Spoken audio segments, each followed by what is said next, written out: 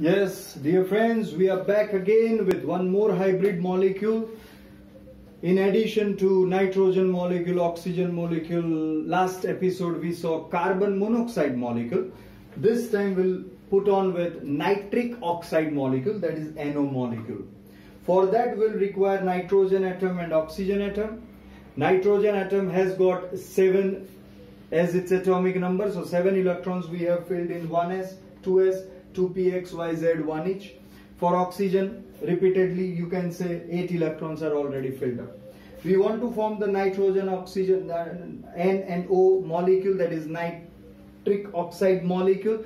So according to that, we'll consider the 3 theories: Pauli, Aubau and Hund's maximum multiplicity rule. Considering those 3 theories in mind and filling up of the electrons, let's start with the same. The first electron is in the 1s orbital. As far as nitrogen atom concerned, I'll fill up in the lower energy sigma 1s orbital. Fine.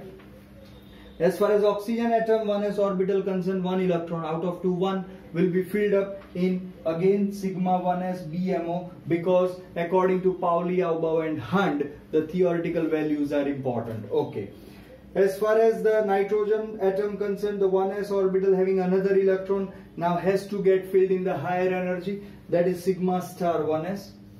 So mandatorily there is no option left for oxygen atom 1s electron, which is definitely getting paired up with the previous one. So you can see the total 4 electrons I have filled up in the molecular orbital. Same thing we can do for the 2s orbital. This is what you are repeating the same exercise. 1 electron gets filled in the sigma 2s. From here the oxygen electron also gets paired. Similarly, 1 electron gets filled in the sigma star 2s. Again the oxygen electron also gets paired in the sigma star 2s. So these are the 4 electrons we have filled accordingly. Now comes the 2p orbital with 3 suborbitals as x, y and z. Over there we have oxygen with 2p, but then x has 2 other than nitrogen, and y and z are same with respect to nitrogen. Okay. 1 electron from 2px of nitrogen has to get filled in the sigma 2pz. We have done so. Okay. 1 electron from the 2px of oxygen. Now see, it has to get filled up along with the sigma 2pz. That is mandatory. Why? Because it is the lowest energy orbital, and so it will definitely get paired up with the previous electron. As far as the nitrogen 2py concerned, it has got 2 open options. One is pi 2px and one is pi 2py. It can get filled up either in pi 2px or pi 2py. There is open option. Let us fill up in pi 2px.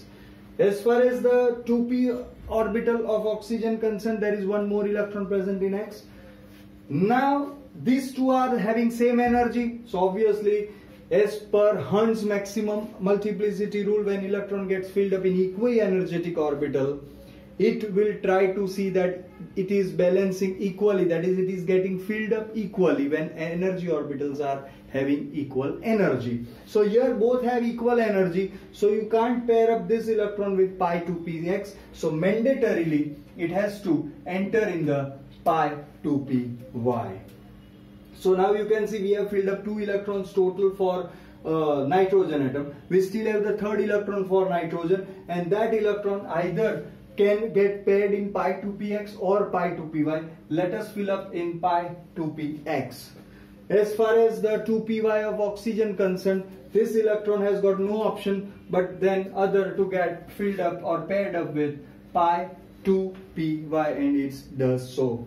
As far as nitrogen atom 2p orbital concerned, all the 3 electrons we have filled up, but as far as oxygen atom 2p orbital concerned, 1 electron is yet to be filled up. Now we have got the higher energy ABMO, that is pi star 2px and pi star 2py. Okay, you can have 2 options open because they are equi-energetic, so you can either fill up in pi star 2px or pi star 2py. Let us fill up the electron in pi star 2px, and now no more electron is left as far as the nitrogen atom and oxygen atom concerned, and so that is the end of filling up of electron. So what we'll do, we'll first of all calculate the bond order. Bond order is nothing but it is the number of electrons getting filled up from the BMO. We'll calculate them total. 2 plus 2, 2, 2 and 2. That is total 10. So bond order for BMO 10 minus the total number of electrons present in ABMO. 2 plus 2, 4. And there is one electron you can see over here. So total are 5. So I'll write 10 minus 5 and divide by the total number of energy levels. We have 2 each time. So divide by 2. So that is 5 by 2. And that comes to 2.5. Interestingly, you can see the bond order in NO molecule is 2.5. That implies that it undergoes continuous resonating forms, and you can't show actual bonds between N and O, but it can be just with respect to number, it can be designated. One more thing is regarding its magnetic property. You know, if it is having even a single electron unpaired, it is paramagnetic, and if all the electrons are paired, it is diamagnetic. Let's see, over here most are paired, but you can see there is one electron which is unpaired, and so I would say that nitric oxide NO molecule is paramagnetic in nature, and as it is paramagnetic, you can also calculate its magnetic moment. So this is how we can deal with different molecule formation. I hope all the 4 episodes will be fruitful to you somehow or the other, because the funda are different for different molecules to fill up the electrons. Study them thoroughly, go through the topics thoroughly, and you will face no problem. All the very best. See you soon.